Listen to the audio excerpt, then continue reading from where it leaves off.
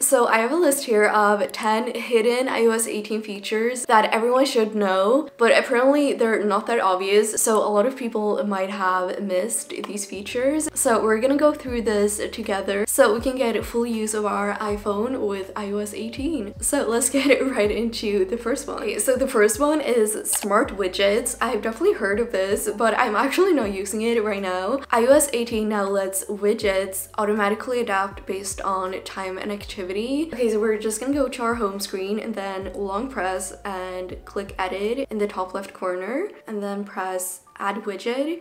And apparently here there's a section called smart widget or smart stack, I guess. Oh wait, I actually haven't used it. I mean, I feel like this should be pretty obvious, but I haven't used it so far. Okay, so you only have 3 options. You have the smallest widget, the medium widget, and the really big one. I think we're gonna do maybe the medium. Why is it a picture of myself? Okay, and now we have your smart stack. Oh, okay, so it's like an album, and then if you scroll, you go to your recently played podcasts, and then you have your notes, clock. So it's automatically gonna display the most relevant widget depending on what time of day it is. This is actually pretty cool. You can also edit this widget if you just press it, and then you have smart rotate on, or you could also turn it off. You also have widget suggestions, and if you want to remove any of these widgets, you can just press the line next to the widget. I think you can also add a new widget by pressing the plus button in the corner. Maybe we want to do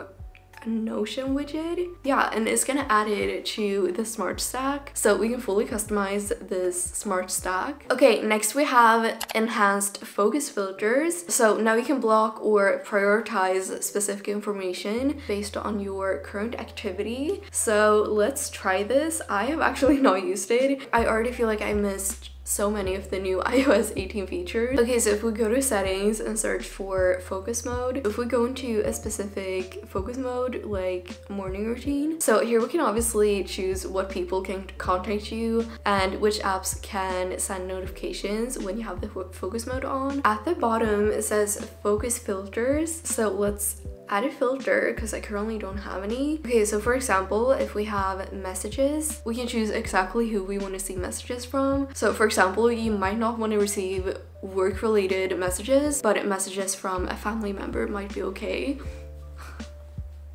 My puppy just walked up and lay down on my legs. Like, she is so sweet. She just wants to cuddle.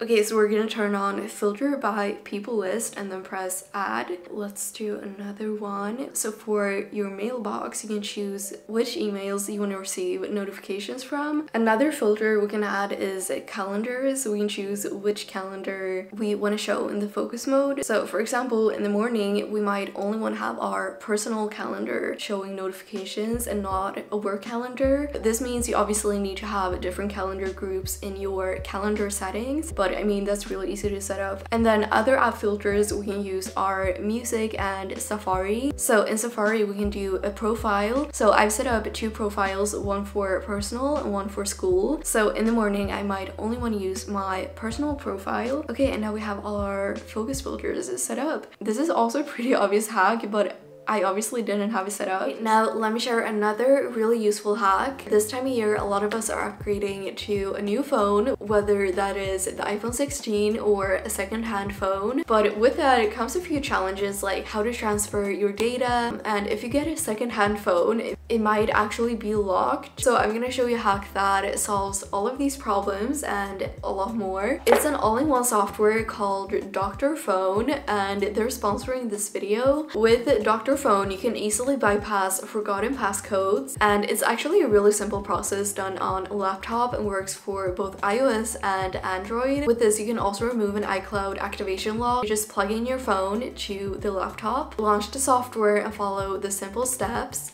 And in a matter of just minutes, you can unlock your locked phone, even if you accidentally forgot the passcode or got a second-hand phone that was locked. And also, to make switching to a new iPhone easier, you can use the transfer phone option in Dr. Phone. So you just connect both the old and new phone and select the specific data you want to transfer. and it's done in no time, whether it's contacts, photos, or other apps. I'm always stressed when transferring data to a new phone because I'm afraid something is gonna get lost, but I feel more in control of this because you have everything on the screen in front of you. And if you were ever to lose your phone data, for example from breaking your phone, you can recover everything through Dr. Phone. So just click the link in my description or search Dr. Phone on Google to try it out yourself. Okay, and this next one is actually really cool. Now we have live voice translation in messages without having to open an external app. For example, we have this conversation between me and my mom and it's in Swedish. So let's see if we can translate. Oh,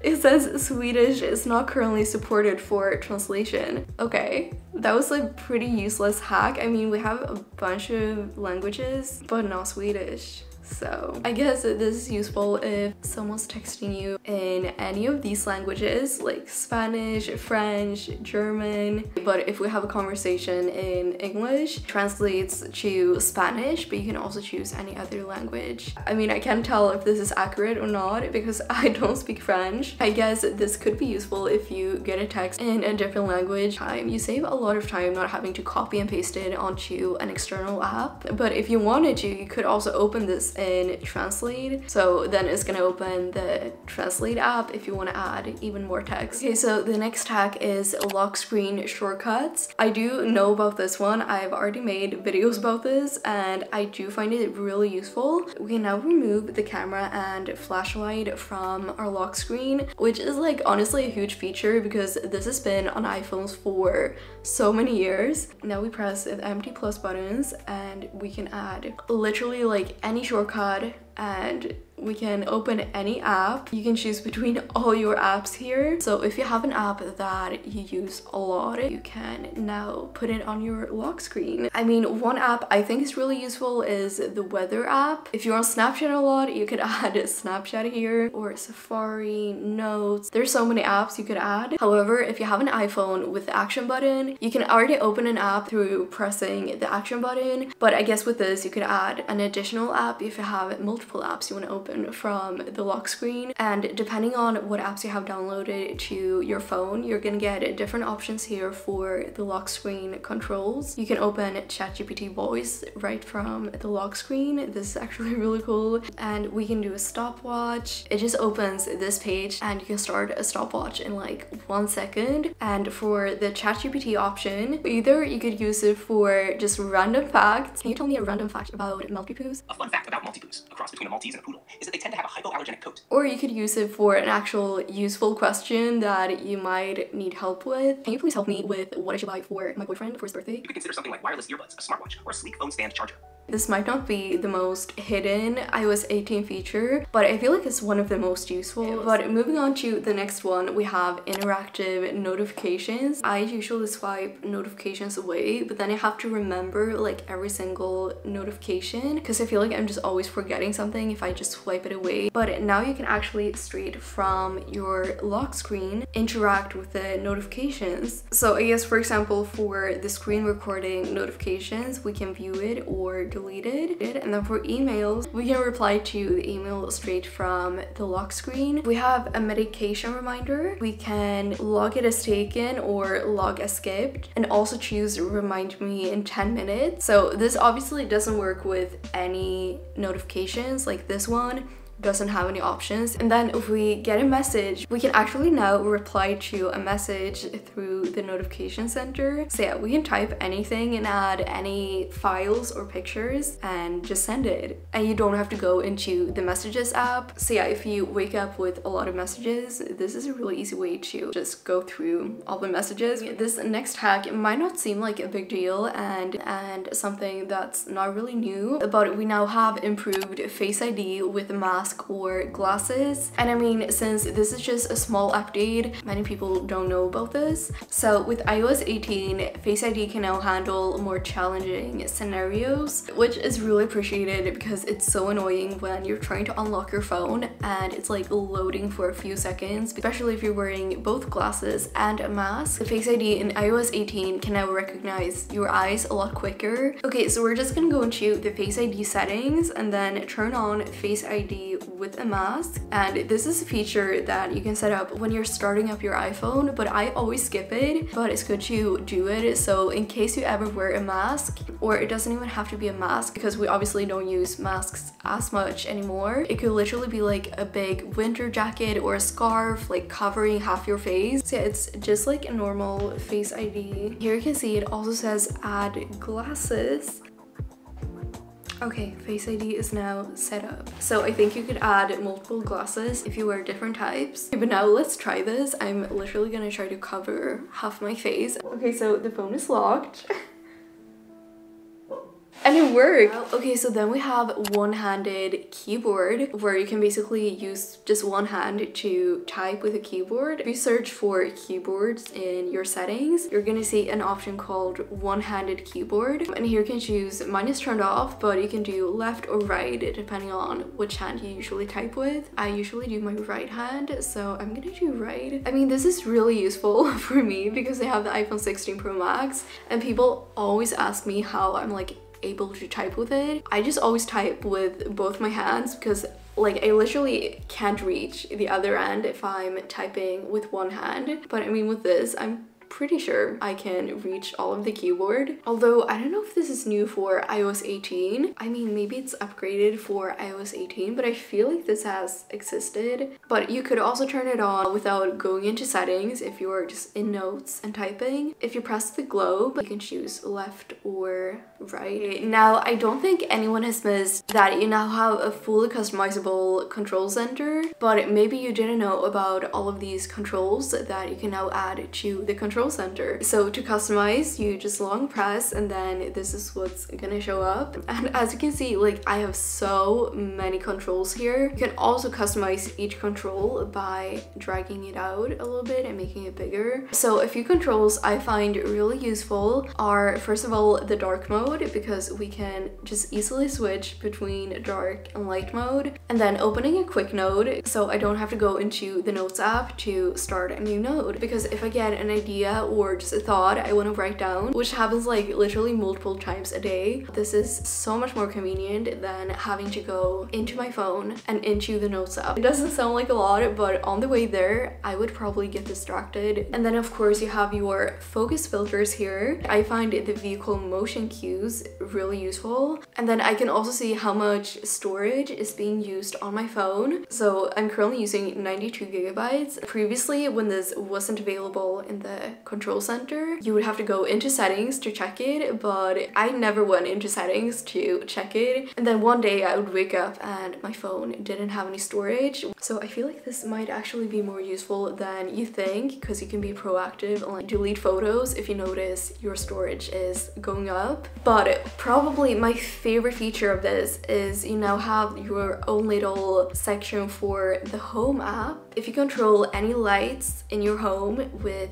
the Apple Home app, you can now just check it through the control center, and you can also choose to open any app through the control center. So if you just press add a control, open app, it's under shortcuts. You could do like a cafe app like Espresso House. When we're at Espresso House and want to order, we can just swipe down and go into the app by the control center. Also in iOS 18 you have advanced privacy settings, and this might be something you're not really noticing because maybe that's the problem, and I feel like you should at least be aware of it and how you can change it. Now in iOS 18 you have permission summaries and enhanced app tracking transparency. If we go into settings and then press privacy and security, and here we can also see which apps are using Bluetooth, camera, microphone. So if there's one I'm not comfortable with having access to my camera, I can just remove it right here. Here in settings we can see it says app privacy report, and this is actually turned off for me, but let's turn it on. And now report information will appear as apps are used. So yeah, it just says this is designed to give you a more complete picture of how the apps you use treat your data. So if you're concerned about that, how your data is used, this could be a really useful setting to actually turn on, and I didn't know this even existed. Through this you can also see whether an app may be sharing your data with other parties. And continuing speaking of privacy, iOS 18 has a lot of new privacy options, and one of those is the hidden apps. I think everybody knows, but this is a folder you can find at the bottom of your app library. To unlock it, you need Face ID or Touch ID. So on any individual app you want to hide, you have to long press that app. I just press require Face ID, and I can choose only require Face ID if I want to still have it in my app library, or I can choose hide and require Face ID. Now you can see it just removed it from my app library. So you might be thinking this is a feature for like hiding apps you don't want your family members to see, or your friends if you have anyone like going through your phone. But what I like to use it for is honestly hiding social media apps that I don't want to use too much. Even if I don't have them on my home screen, it's still so easy to access the app through the app library, which makes me scroll TikTok like so much. If you're trying to reduce social media time, this is actually one of the best hacks for doing that. Because I definitely think when the app isn't visible in my app library, I don't use it as much. Previously, I would have to delete Instagram and then re-download it every time I wanted to use it, but it also made me lose all my drafts. So I actually find this really useful because now I can hide the app and not have it visible to me, so I don't get tempted to use it every day, but it's still downloaded on my phone. So yeah, but those were 10 iOS 18 hacks. Let me know if you already knew of all of these, but I think it's always fun customizing my phone, and I feel like iPhone has had like huge upgrades. Also comment if you have any other favorite iOS 18 hacks. I kind of want to make this into a series. Thank you so much for watching. Bye!